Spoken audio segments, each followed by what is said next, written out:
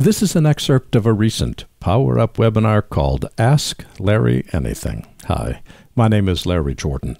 In this excerpt, I'll show you how to take video which is stored on a DVD and convert it into a format suitable for editing, a process called ripping. Maria asks, my question is, what software do you use when you do DVD ripping and how does it work?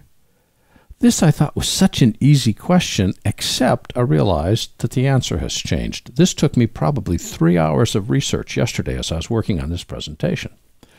And the reason is, the go-to application that we use for ripping DVDs is MPEG Streamclip. And it works great in versions of the Mac OS prior to 10.12, but starting in Sierra, which is OS X 10.12, and later High Sierra, which is coming out this fall. MPEG Streamclip no longer works for converting DVD video into video that we can edit. So I then went on this expedition to find what would work. And after 2 hours of testing of a wide variety of different software, I found something that I recommend, which is iSkysoft iMedia Converter Deluxe. You can learn more at their website, iskysoft.us. Notice it's not .com, it's .us. Let me illustrate. If we go to the Applications folder, there's the iSkysoft iMedia Converter Deluxe, and I've copied here a DVD to my desktop. Now, this is a program that Edward R. Murrow did in the 1950s for CBS television. And I'm going to just use this because inside this are the two folders that we have in a DVD, the Video TS folder and the Audio TS folder.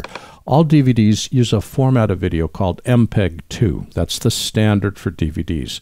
It is a pretty fat format. It isn't particularly great quality, doesn't create really small sizes, but it was invented 30 years ago, so you don't expect miracles. If we start iSkysoft, the converter, this is the interface. Notice here it says load DVD, so I'm going to load the DVD. Find the DVD that I copied to my desktop and click load.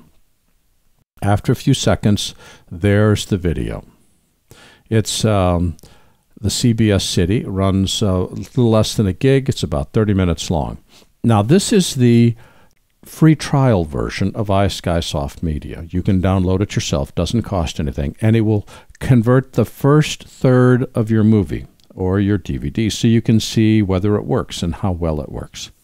By default, it's converting this video from DVD into a compressed format, MPEG 4. This is not what you want. You want to be able to capture as much information from that DVD as you can, so you need to change the format. We're going to click this down arrow, and what I recommend for ripping DVDs is the DV codec. If you're working in North America, you want to use NTSC. If you're working in the rest of the world, use PAL. I'm going to work with NTSC. So there's the format. You then click Convert. This is a 30-minute program. It's going to do the first 10 minutes. It's close to real time or faster, so it doesn't take a long time. But I don't want to have us waste the time waiting for it to convert. I'm going to show you what the finished version is. So this is a really good program for converting non-copy protected DVDs. If it's a copy protected DVD and you don't own the copyright, it's not appropriate for you to convert that video. But anything that you have created that you've burned to a DVD, copy protection can only be added when it's replicated at a manufacturing plant. We can't add copy protection when we burn our own DVDs. So let's just take a look at the results.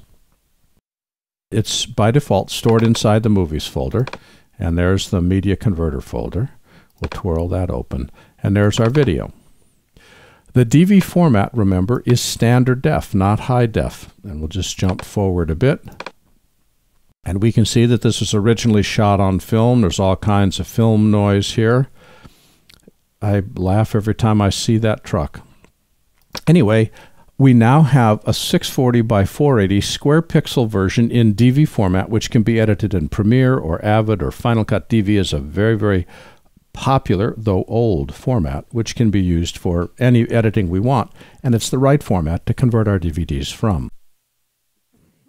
If you are converting, remember you must convert to a standard def image, not high def. High def is going to be grainy.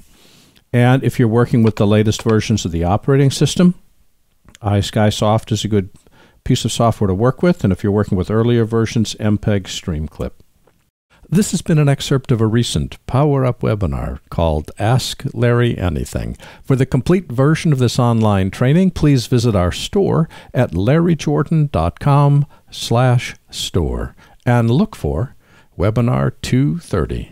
By the way, membership is a great value when you need to stretch your training dollars. A subscription membership to our video training library saves you money. You can access all of our videos for a low monthly price of only $19.99. That's more than 1,600 movies, hundreds of hours, all in depth and easy to view. Plus, premium members can now access sample media and projects. Our training covers Apple and Adobe software. We update it several times a month, and for more information, visit larryjordan.com/membership. And thanks.